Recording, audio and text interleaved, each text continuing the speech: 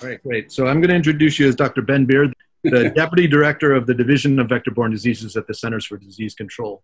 So I have a question that I think one thing people might be interested in is, because there are so many government agencies involved in this, like, can you sort of in simple lay terms tell people the difference between, or the difference in the mission between like a CDC and the NIH in terms of vector-borne diseases or others? Yeah, so CDC, we work closely with NIH. As you know, we're considered operational divisions, or OpDivs as we call them, of HHS, the Department of Health and Human Services. And so that's CDC, NIH, FDA, CMS, there's a couple of other operating divisions as well, HHS proper. So if you're familiar with the Tick-borne Disease Federal Advisory Committee, which I know you're familiar with, that's actually run out of HHS. So they're leading the charge in the vector-borne disease national strategy efforts that are just beginning.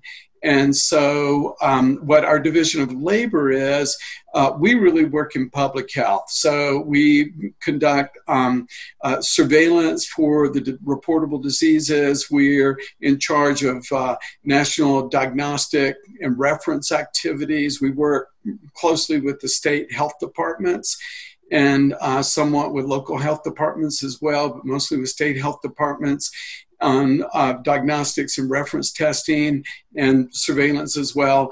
And we do some amount of operational research, really prevention-oriented research.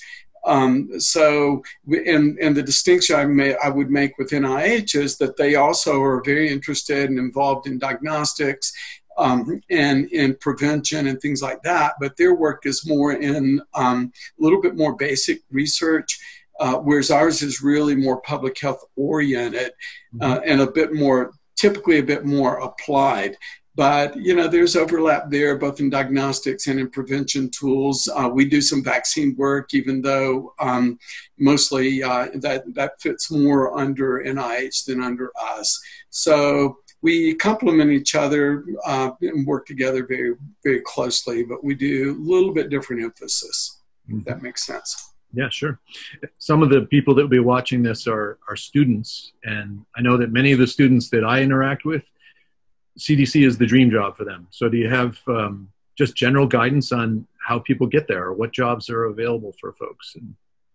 Yeah, I would, in terms of jobs at CDC, I can tell you actually a little bit about my own background, because Sure. that would sort of feed into that naturally. But I've been at CDC for 29 years. I came to CDC in 1991, fresh out of a postdoc that I did at Yale School of Medicine. And so before that, I did my bachelor's in entomology at Auburn University in Alabama, and I did my master's in medical parasitology at LSU Medical School in New Orleans, and then I did a PhD at University of Florida, again in entomology. So my interest has always been in medical entomology, insect-borne diseases. I had a job actually right out of high school with the Tennessee Valley Authority, TVA. Sure. And TVA, built the dam systems throughout the South for, hydroelectric power and economic development of the rural South in the 40s. And when they started backing up water with dams, they created problems with mosquito breeding. And so a whole program was created at TVA focused on malaria. And that program over the years evolved to mosquito control and then ticks. And so I worked for 5 summers at the Land Between the Lakes in Kentucky, working out of Muscle Shoals, Alabama at TVA. And we worked on prevention and control of Rocky Mountain spotted fever carried by ticks.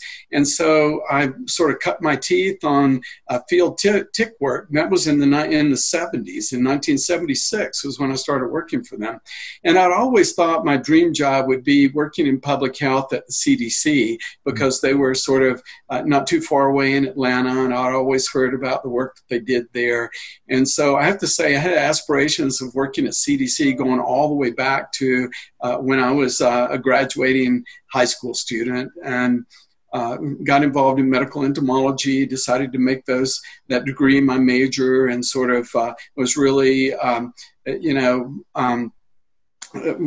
worked under a guy named Joe Cooney, who was the branch chief there at the time, and he was my Little League baseball coach and church league basketball coach. And he inspired me in this field and got me started. And so he was very instrumental in getting me jump started in the career that I had. And then I was able to leave Yale School of Medicine and get a job working in public health at CDC, originally in malaria and parasitic diseases. And then I came to Fort Collins in 2003 to work with Lyme disease and plague and tularemia and those things. So really, I think just having a general interest in entomology, insect-borne diseases, public health, that's how I ended up at CDC. So I don't want to digress, but I'm sure it'll come as a big surprise to a lot of people listening that malaria was once endemic in North America or in the continental United States. I'm sure a lot of people don't know that, but even as far north as Massachusetts. Yeah, for sure. So the other thing I noticed in reading your biography is that you're an associate editor, and as you said, you've been involved with Emerging Infectious Diseases, or EID, which is a publication organ from the Centers for Disease Control, which I think is a great example of a top-notch journal that's free for anybody that wants to. I remember as a graduate student in particular, I liked it because you could just fill out a virtual card, and you could get paper copies. I don't get the paper copies anymore. I just like the electronic copies, but it's a great journal, and people here might be interested to know about its availability. Lots of stuff about ticks and tick-borne diseases and emerging zoonoses, et cetera. And it has, as we've talked about, some great cover art. Mm-hmm. Yeah, it's really always had a very strong interest in zoonotic diseases. And one thing just to remember in terms of sending articles there, EID, since there really reaches the world of public health, of research in infectious diseases, disease ecology, the drivers of disease outbreaks and things like that. And as an associate editor for the journal, one of the things we usually like to see in articles is really an emphasis on human disease. So a lot of times if it's a paper that's just purely entomological, vector control, things like that, usually articles, the EID on those topics will usually get sent to more of an entomological specialty journal, unless it has a human disease component to it that's very evident. And that really has to do with more with the target readership. But that's one thing to keep in mind. But it's a great journal, one of the top top-rated infectious disease journals in the world, and open access, free publication, easily queried, online. So it's a good place to publish. Yeah, it's great. Well, that's a great segue into the topic today, which is on the tick-borne diseases in the United States. So should we move over to the slides? Yeah, sounds good. Now, what I'll be talking about today in the next few minutes is tick-borne diseases in the United States, and about burdens, trends, and drivers, or by drivers, I mean the factors that really contribute to the emergence of tick-borne diseases. And so that's what you see here in the outline: burden and distribution, disease trends, drivers, and then I'll end by talking a little bit about tick-borne disease prevention and control. So, as many of you will know, and this is summarized, this slide summarizing an article that we published in the MMWR in a volume called Vital Signs. And it really was the state of vector-borne diseases in the United States. And we were looking at a time frame from 2004 to 2017 in the original article, but this is expanded to 2018. But the interesting thing is that over this period of time, there were more than 760,000 cases of vector-borne diseases that were reported in the United States. And I might as well talk a little bit about this right now, but when we say reported, certain diseases are considered nationally notifiable, and this is from a vote of the Council of State and Territorial Epidemiologists, or an organization we call CSTE. And so CSTE has voting members from all the state and territorial the departments of epidemiology around the country. And so these are state health departments primarily, and territorial health departments. They decide what diseases should be nationally notifiable. If it's a disease or condition is notifiable, then what happens when a disease is reported, when it's diagnosed by a local physician or healthcare provider, there's a case report form that gets filled out, that gets channeled to the city or county health department, to the state health department, and then they report those to CDC each year. And so we track the disease trends over the years of these reportable diseases. And I'll talk a little bit about underreporting in a few minutes, but there are caveats to these reported data. But so the 760,000 that you see here is really reported vector-borne diseases in the US. And that occurred over that period of time. The number of annual reported disease cases of mosquitoes, ticks, and flea-borne diseases actually doubled over this period of time, which is an alarming trend. Tick-borne diseases accounted for over 75% of all vector-borne diseases. Mosquito-borne disease epidemics, however, are happening more frequently, as you've noticed with outbreaks like Zika and chikungunya and dengue that we've had over the last few years. And then finally, as I mentioned, the reported data substantially underestimates the actual disease occurrence by anywhere from 8 to 70-fold, depending on the disease. And so what happens, let's just take an example like Lyme disease. If you're a physician in Connecticut and it's in July or June or July, and it's the 10th case of Lyme disease you've seen in a child that week in your clinic, you're thinking, I'm busy. Everyone knows that Lyme disease is here. Why should I take the time to fill out a case report form, send all this information in? Who benefits from that? They're busy, we're busy, everyone's busy, so that case doesn't get reported. And we call that reporting fatigue. And that commonly occurs in the high incident areas. Massachusetts is especially hard hit by that, other parts of the Northeast. With diseases like West Nile virus, as you probably know, if you have 100 cases or 100 infections, only 20 of those will be clinical illnesses. 80% of those really are mild asymptomatic cases. They don't get diagnosed, they don't go to a doctor, they don't get reported. 20% of those are going to be flu-like illness. They're going to be serious enough that they go to a doctor, they get a test done. Those cases get reported, probably, depending on how sick the person is and whether they go in or not. And then about 1 to 2 patients out of 100 that get West Nile are going to be very serious patients, usually older patients because they're more predisposed. And those may be fatal or near fatal encephalitis cases, which always get reported. They get diagnosed and they get reported very commonly. So that's why 70-fold, that just indicates that 80% of the patients that get West Nile get mild cases and they're not reported. So this is just something to keep in mind when we think of surveillance. And we can talk about that later, but I don't want to spend too much more time on it. But as you probably know, also each year in the U.S., there are human fatalities that are caused by tick-borne diseases. And these are primarily linked annually to cases of Rocky Mountain spotted fever, Lyme disease carditis, which is a more severe form of Lyme disease, and then Powassan virus encephalitis, which I'm sure people in the Northeast are very familiar with both Lyme and Powassan, maybe less so with Rocky Mountain spotted fever. This slide really shows the top 10 reportable or notifiable vector-borne diseases, 6 of which, as you see, are tick-borne diseases.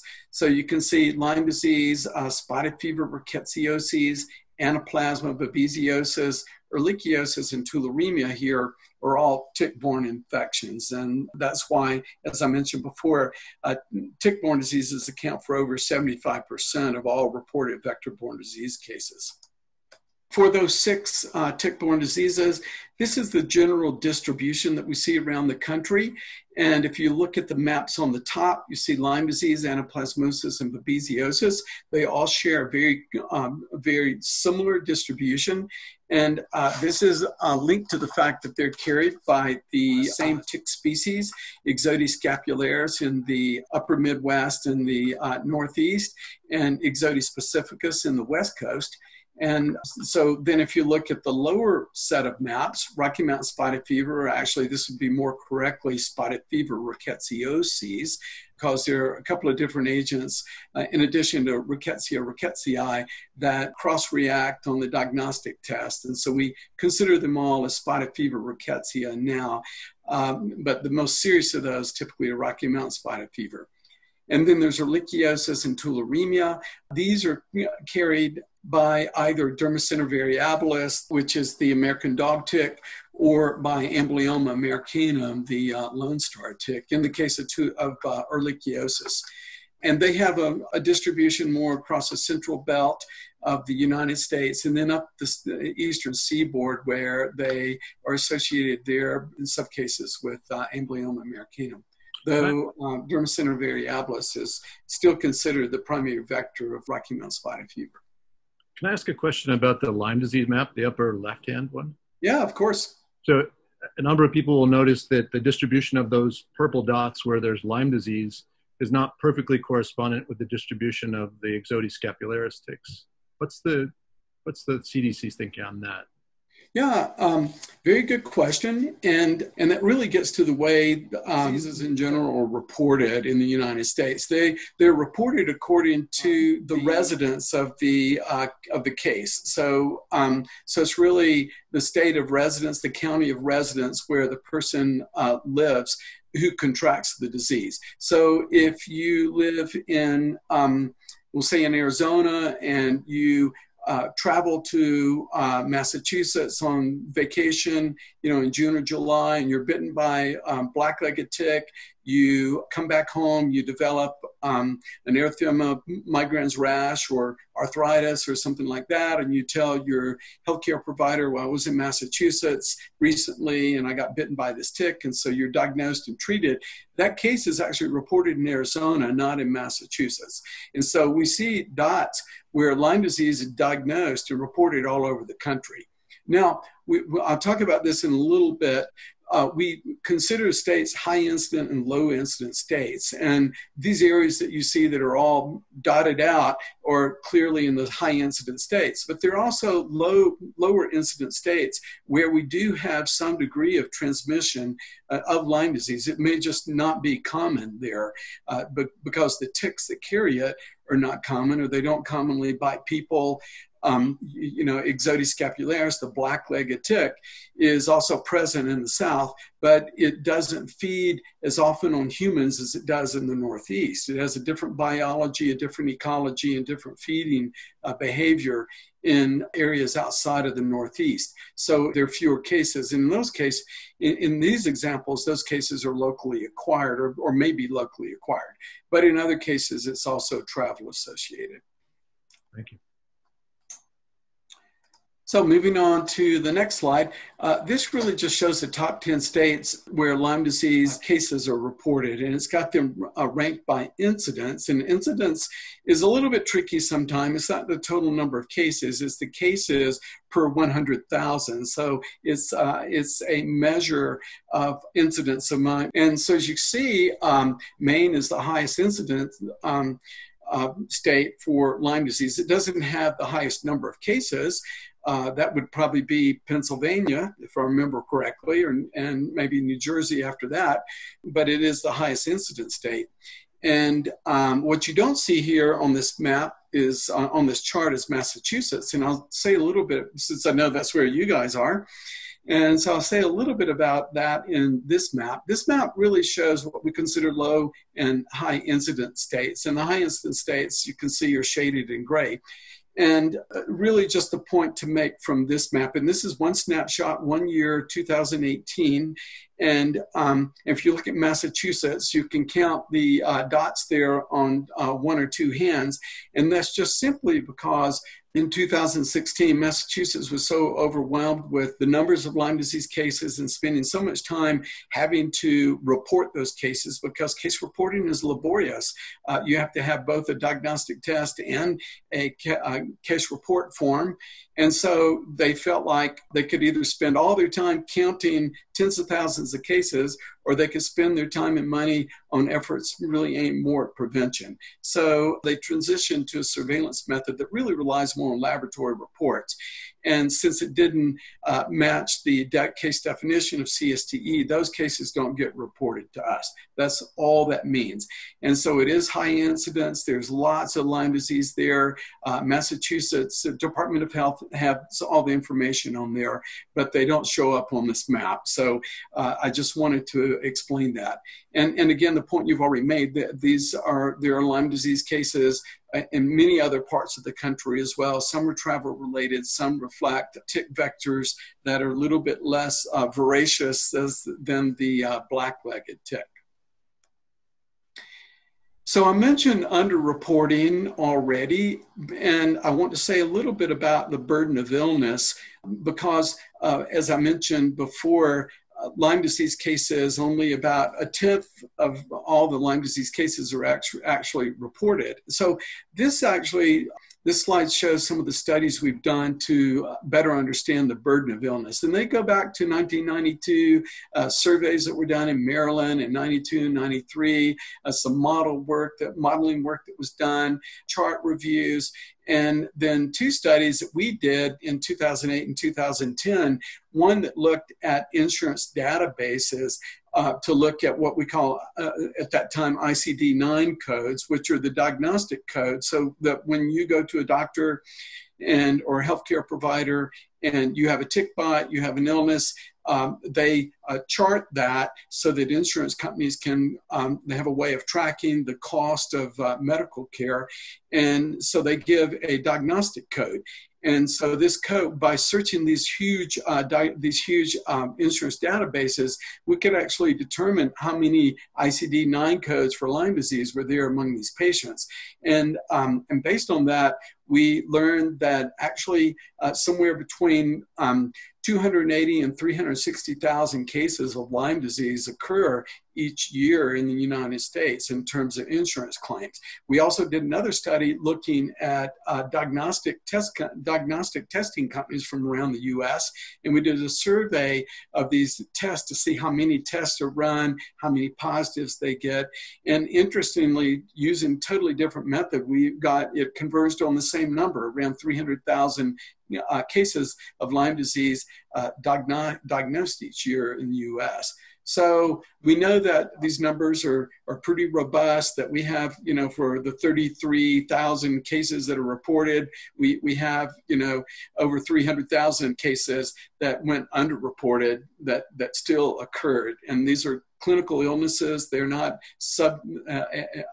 asymptomatic cases. They're true clinical illnesses for Lyme. And so it's a huge, huge public health problem. And that's true for the other tick-borne diseases as well. They're probably similarly underreported for Ehrlichia and Anaplasma as well. So that's just something that we need to keep in the back of our mind about reporting and burden of illness. So to go a little bit broader than just Lyme and those more common tick-borne diseases, there's several other viral tick-borne diseases, 3 of which are not reported at all. And so we don't get consistent reports from the states, though, because we do reference diagnostics for these, we typically get consulted and end up doing the diagnostics at CDC for these. So these include reportable being Powassan, the non-nationally notifiable, those are Colorado tick fever, Heartland, and Bourbon. And so we do see cases of these. Powassan can be a very serious illness. I know that in the Northeast, in the same places where you have Lyme disease and anaplasmosis and babesia, you have Powassan emerging there as well. And so it's an emerging public health problem, very serious illness. And then in other parts of the country, we have Colorado tick fever, especially here in the Rockies where we are, and then heartland and bourbon virus that are also tick-borne viral pathogens. We've seen about 24 individuals that were bitten by Powassan positive ticks. We've actually seen individuals bitten by viruses that all the viruses represented here. And what we've done as a matter of course is we notified Katie Brown, who's our state epidemiologist, when this Massachusetts case, and then more recently with the Heartland and Bourbon cases, let Byron Backinson know. Is there any way that CDC would want to be notified of those kinds of exposures? Is it of any interest or? Yeah, I mean, it's very interesting to us because they're not, Powassan, of course, is reportable. And so we're going to, if Katie or Brian or someone has a case, they're going to talk to us about it. We'll hear about it one way or the other. They're also, both of them are really close collaborators of ours, and we really appreciate their expertise. And in terms of what you're seeing in ticks, they there's no requirement for reporting, and so they may or may not tell us about it. If we're talking at a meeting, they'll probably mention it if the subject comes up. But yeah, that's of real interest to us. Anything we can learn more about the potential the potential distribution. And you may know we've started a national program for tick surveillance. And so, and this is with the state health departments. So we're funding them to do this work. And so when they get a tick and they test it, they can either send it to us for identification and testing, or they can test it themselves. And then we we're mapping that information now, making that available. And the benefit of that is it helps us have a better idea of where the area of potential risk is. One of the criticisms that we get about national surveillance is that if you live in one of these low incident states and you're a patient, you come in with a tick bite, there's a concern that if you go to your physician and say, well, I picked this tick up and now I have a fever and I'm not feeling so well, they might say, well, there's no Lyme disease here because it's not on the map, on CDC's map. And so there's a possibility that they might not run the diagnostic test, or the patient might not get diagnosed or might not get treated. And if that happens, then they might not get reported, or they wouldn't get reported. And so their dot never does appear on the map. And so that's a criticism that we receive of national human disease surveillance. So one of the things we've done to try to address that is to expand the capacity for doing tick testing around the country. And so that when we get a positive tick, we can actually map that, and so that actually is a tool for allowing local healthcare to know a little bit more about the potential risks in an area, in their state by county level information. We don't use that data for patient care, but we use that for surveillance and reporting to better understand the areas of risk that people live in. I know here in Massachusetts, there's been pressure on some of the we have mosquito-controlled districts to pick up the burden of tick-borne surveillance, but there really isn't capacity for doing that here in Massachusetts. Do most states manage to find staffing and resources enough to enact an active surveillance program? Yeah, that's a good question. And I think the short answer to that is no. It's interesting, all over the country, there are mosquito abatement districts, mosquito control districts that are supported usually by city or county taxes that pay for those services. And the irony, though, is that even though 75% of all vector-borne diseases or tick-borne diseases, tick control falls on the the responsibility for that is shouldered by homeowners themselves, generally not by communities. And it's just a tradition that's been out there. And, mosquitoes are a huge pest, and people are annoyed by them. And clearly it takes more than just a homeowner approach to control mosquitoes. And I think what people are slowly beginning to realize is that it's going to take a similar approach to control ticks and tick-borne diseases as well, because the deer that harbor the ticks and the small rodents that harbor the spirochetes for Lyme and the virus, Powassan virus, or the other agents, whether it's Anaplasma or Babesia, these rodents move from yard to yard. They don't know, they don't appreciate boundaries between cities and counties and neighborhoods. And so if you control your ticks in your property, but your kids are playing next door, or they're going to the local park, or you don't spray, if you contract to be tick control, they're not going to spray your vegetable garden, and they're not going to spray near water features around the yard.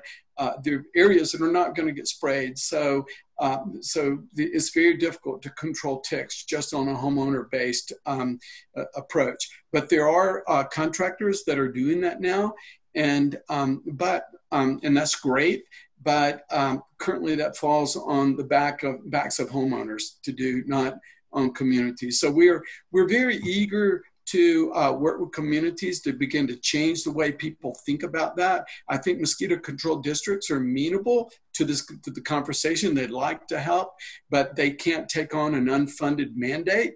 Sure. And so that's where the debate is right now. So sort of transitioning into trends, from burdens now going to trends, this graph really shows what we've seen over the last 15 years or so with tick-borne diseases. The blue bars are Lyme disease, and the others are Anaplasma and spotted fever, rickettsia, and whatever else. And then the line that you see, the jagged line, is all tick-borne disease cases.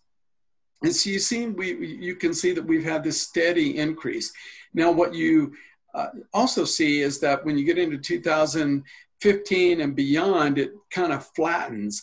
And that flattening, and even goes down in 2018, is really due to the public health system being completely overwhelmed by disease surveillance. And so they're just doing all they can, and it's just not being reported. So that flattening in 2017 and beyond especially is really a surveillance artifact, because we know that these cases are increasing. We know this from the estimates that we're doing. We're redoing those Lyme disease burden estimates right now on ICD-10 codes and things like that. And so we know that the numbers of cases have increased precipitously just in the last few years. But the official reporting curves are flattening, though, so they don't really show that so much. What we also see that's interesting, though, is that the geographic distribution is expanding at the same time. And so this really is just two snapshots, one from 2001 and one from 2017. And you can see how where these cases are reported is increasing, hugely. And it's increasing, moving northward through Minnesota and Wisconsin. It's expanded westward from the coast all the way across the states of Pennsylvania, Massachusetts, New York, up and out through New York, and then up the Hudson River Valley, and then up the eastern seaboard into Maine, Vermont, New Hampshire. Again, you kind of see the surveillance artifact in Massachusetts. And if we looked at some of the maps between, you could see, and we've got all these, you can see how it's changed over the years. But that's sort of what we're seeing. Not only we're seeing more cases, but we're seeing more people at risk due to the geographic expansion. And I'll talk a little bit later about the factors that are driving, that we believe are driving or determining the way this expansion is occurring. But I do want to mention that it's not just disease cases, but it's also the expansion of the tick. And so you can see two snapshots here from a paper published in 1996 by David Dennis et al. And a paper published in 2015 by Becky Eisen et al. And the red is where Ixodes scapularis is now established, and the blue is where it had just been reported. And so you can see that we've gone from blue to red, and you can see that there's increasing red space on the map, and you can see that there's a lot more red even moving southward. And you can see that on the previous slide as well, that we've had Lyme disease cases spreading down into North Carolina and West Virginia and places like that. And that coincides with the increased distribution of the tick, especially the behavior of the northern clade of Ixodes scapularis, which are a lot more avid biters of humans than the southern clade, which tend to be a little bit more zoonotic. They quest down in the leaf litter. They're less likely to bite people. But you can see how the numbers of counties where I. scaps and I. pacificus are now found has gone from, is now seen in 49% of the counties in the U.S. So this is a 45% increase in the numbers of positive counties. So just to look at the whole country, not just the eastern half of the country, and then to look at what we're seeing in 2020. And the source of this data is our National Tick Surveillance Program now that we use the ArboNet portal for reporting of this data from the state health departments. You can see in this map really where we see I. scapularis reported and established, and where we see Ixodes pacificus reported and established. So, so there's an expansion of range. I'm going to talk about the drivers for that in just a minute, but I also want to talk about the expansion of high incident counties, which is what you see in this map. And this is from a paper in Emerging Infectious Diseases a few years ago, but it really just shows from 1993 to 2012. So this is over, roughly a 20-year period of time that we saw what we consider high incident counties for Lyme disease increasing by over 320% in the Northeast and by around 250% in the north central portion of the U.S. And the really dark areas are where the high incident counties in 93 to 97, and then the lighter, increasingly lighter areas are where it has become high incidence since that time. So I think the last thing I'll say about trends really is not only are we seeing a geographic and increase and an increase in numbers of cases as well, but we're also seeing an increase in the number of tick-borne pathogens that are out there. And if you look back into the 60s, we had about one new tick-borne disease occurring per decade, maybe up, through 2000. And then all of a sudden we saw this explosion of new tick-borne pathogens. So, we've seen, I already mentioned heartland virus and bourbon virus. And bourbon virus is a putative tick-borne pathogen. We're not quite ready to call that one on, so-called Koch's postulates for vector-borne diseases, that all those criteria have been met. But, for all intents and purposes, we consider it a tick-borne pathogen. But what you see here is that we've seen this, huge expansion in new pathogens. And many of these, or the ones that are marked by blue, really are associated with Amblyomma americanum. And so we've seen a huge expansion in Amblyomma americanum, and then the green are Ixodes scapularis, and we've seen a huge expansion in Ixodes scapularis over the last 2 decades. And so part of this probably is related to the fact that more people are being exposed to the bites of more ticks. And so you've got more opportunities, if you look at it that way, for people to get a disease. And so we're seeing more diseases that have probably been out there for a long time. And this is also aided by the fact that we've got better diagnostic tests now, better ways of detecting novel pathogens, the genomics, metagenomics work that people are doing. And so this all sort of works together, more sensitive methods of detecting pathogens, more people being exposed to tick-borne, the bites of infected ticks, more ticks to pick these pathogens up from a reservoir host they're feeding on. So all of that is part of the trends that we're seeing. So finally, what are the factors that are kind of driving all of this? Well, I think, if you look at the figure in the middle to the right, it's really from New England before the trees returned. And it really just emphasizes that, in the 1700s, that much of the land was tilled and used for agricultural purposes. And yet, over the last 200 years, we've seen, reforestation occur. We've seen, with reforestation, we've seen deer populations coming back. So we have overabundant deer, and that little graph that you see in the lower corner is from Kirby Stafford, the Connecticut Agriculture Experiment Station, really just showing deer population census data over the last 100 years. And you see how deer populations have increased logarithmically. And then you see in the color picture in the right, upper right, just how suburbs are built right into wooded areas. And so now you have abundant habitat around homes where ticks and the rodents that carry Lyme disease are there, and there are other ecological factors, things we call habitat fragmentation, and ways that the land use patterns have changed. And all of these things translate into increased numbers of ticks and increased exposure opportunity to people to the bites of infected ticks. I also mentioned that a changing climate clearly is driving the distribution of ticks further north into areas where we didn't see them in past years. And that's kind of what we see in the next couple of slides.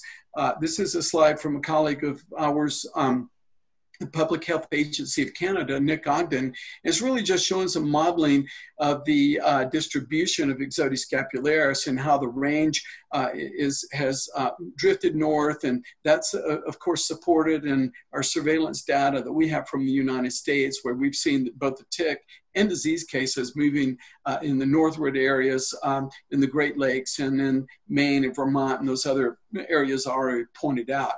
But basically, temperature, minimal temperature, sort of defines the geographic northward distribution where these ticks can live. They can, because these ticks have 2 to 3 year life cycles.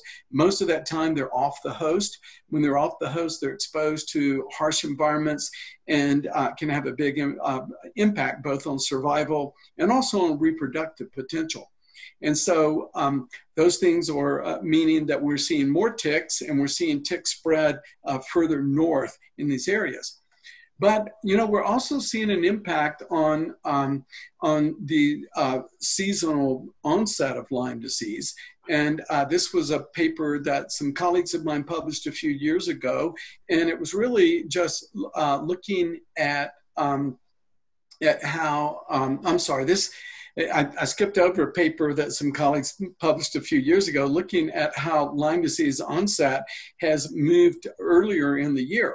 And so in the aftermath, and that was a surveillance paper, and it was linked primarily to cumulative growing degree days. So what we did after that is we did this study looking really at, if you start at the far left, we looked at the baseline of 1992 to 2007, and we looked at the date of onset, the week of onset for diagnosed Lyme disease cases during that period of time. Then what we did, we looked at 4 different emission scenarios. So these are climate change different emission scenarios that have been developed that you see along the bottom, RCP 2.6, 4.5, 6.0, and 8.5. And then under those different emission scenarios, we looked at an ensemble of downscaled models, weather models, to look at how the season of risk might change, kind of based on what we call cumulative growing degree days. So the simple way of thinking about that, if you start, in the beginning of the year and you look at how much heat, accumulates over the year, and you look at that in terms of the metabolism of the tick off the host, as that temperature increases, that tick is going to develop faster. And that means it's going to come out earlier in the spring. And so when those questing nymphs emerge in the spring really determines when the season of risk is going to start. And so basically, to summarize this thing really simply, what we see is the season of risk, using these different models, is moving earlier in the year. And that actually fits the surveillance data that we saw retrospectively, looking back over Lyme disease over the last 30 years, and looking at how the cases have moved earlier in the year. So we can look at surveillance data, now we can model it going forward. And so the bottom line on this is ticks will be coming out early in the year. So not only are they spreading further northward, having more people at risk, now we also anticipate having longer transmission seasons, longer times in which people could be bitten by infected ticks. So all this really just says that the trends we've seen in these tick-borne diseases we're seeing more cases every year, further geographic distribution. There's no reason to think this isn't going to get worse. And sorry to paint kind of a doomsday picture on that, but for all of us working in public health entomology with ticks, you'll probably have a job going forward and a lot of job security. So I'll say that to any students who are out there interested in this field. So just to summarize all of that, minimum temperatures primarily define the northern distribution of the ticks. Warmer temperatures increase the reproductive capacities. This leads to larger populations, greater risk for disease transmission. One thing I didn't mention is that higher moisture levels allow tick survival in warmer environments. So we don't necessarily think ticks are going to disappear from the south just because it's getting warmer there, because they know how to find warm, humid places, and they'll be able to survive okay in those microclimates. Temperature and moisture affects tick behavior. They come out in quest. And then temperature, cumulative growing degree days affects the seasonality. So just to call your attention to one last publication, if you missed this one, and it was a report from the U.S. Global Change Research Program a few years ago, really the impacts of climate change on human health in the United States. And if you look at the key findings, 3 of the 4 key findings really have a significant impact predict a significant impact on tick-borne diseases. I'm noticing I put one of my red arrows in the wrong place. This red arrow really ought to be up here under the second key finding. But that aside, all of the key findings that are here, and it's really just that climate change, is expected to alter the geographic and seasonal distribution of existing vectors and vector-borne diseases. And the tick activity and northward range expansion, we expect to see that to continue. And then we expect to see new vector-borne pathogens occur. Because of just all of this mix, not simply of exotic vectors like Haemaphysalis longicornis, the longhorn tick, but also more ticks out there, more chances for people to be exposed to disease agents that once were rare, but now they're going to be more common. So all of that, I'll finish up just by saying a little bit about prevention. Currently, as you all probably know, there are no vaccines that are available in the U.S. for preventing any of the tick-borne diseases that we have here. So there, of course, is a Lyme disease vaccine that's going through phase 2 clinical trials right now, and the results are looking really good on that. That's very promising. But until those vaccines are out there, and of course, the Lyme disease vaccine is just a Lyme disease vaccine. It's not protective, or wouldn't assume to be protective against those other tick-borne pathogens.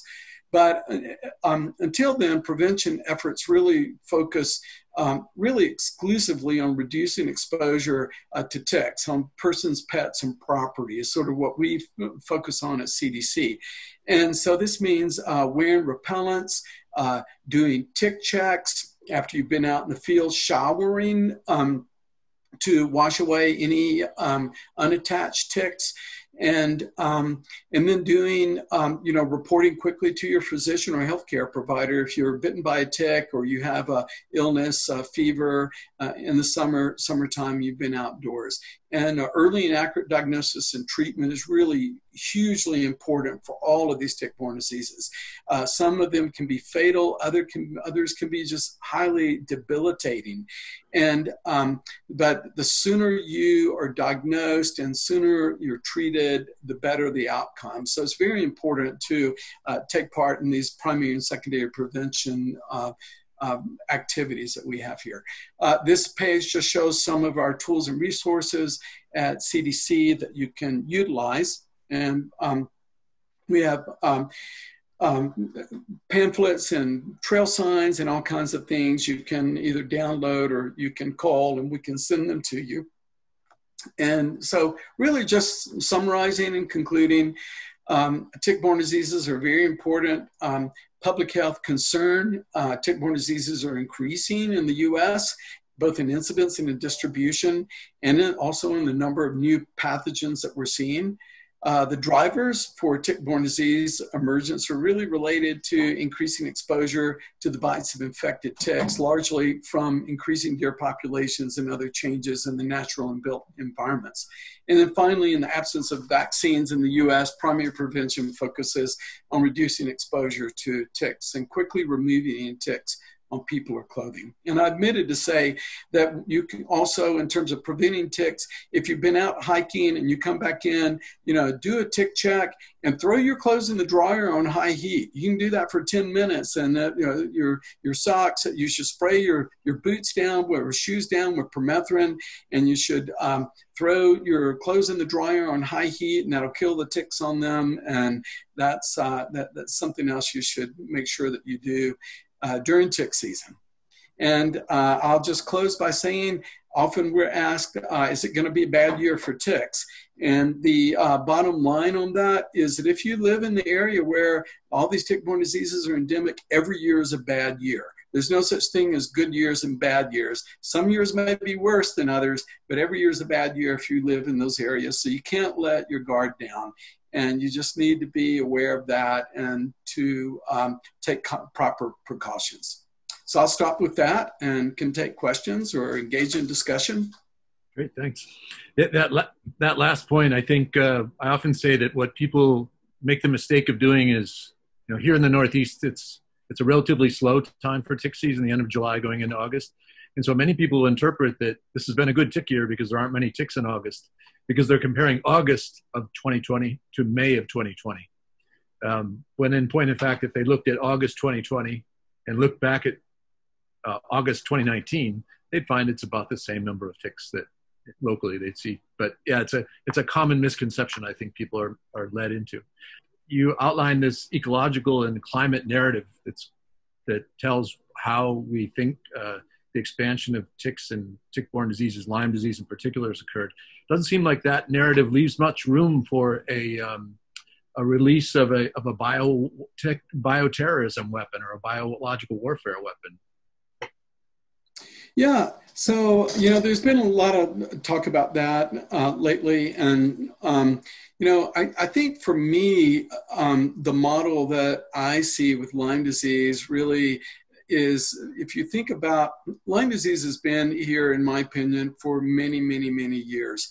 And that it possibly came over, with European settlers, maybe or maybe not. But we have Lyme disease in the eastern U.S., in the upper Midwest, and on the West Coast. And those Lyme disease pathogens, have been emerging primarily in the Northeast and the upper Midwest. And so, as I'm sure Lyme disease was originally discovered in the 70s, and it was seen in the late 70s, and it was seen in coastal Connecticut and in Old Lyme, Connecticut.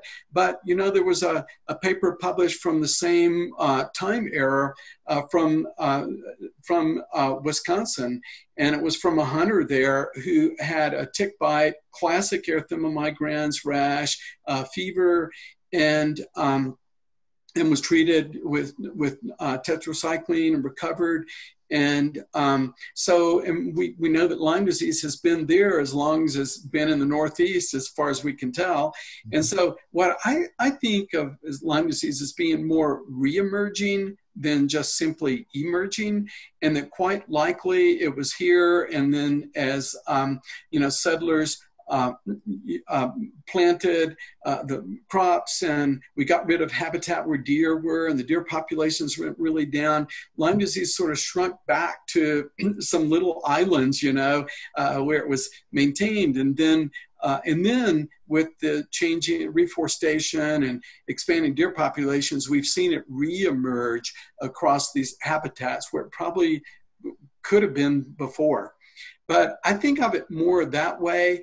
Clearly, Lyme disease has been found in museum specimens going back into the 40s, and a lot of this sort of, these findings really sort of suggest to me that more of a model, an ecological model, than a bioterrorism experiment gone awry.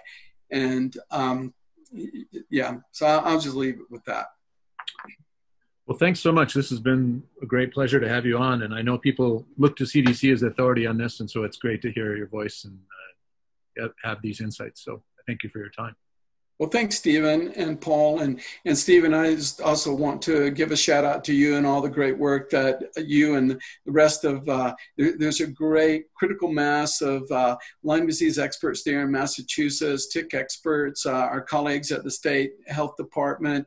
And there's really some great vector-borne disease work that's going on there. And I appreciate your efforts in doing this webinar. So thank you for that. Thanks.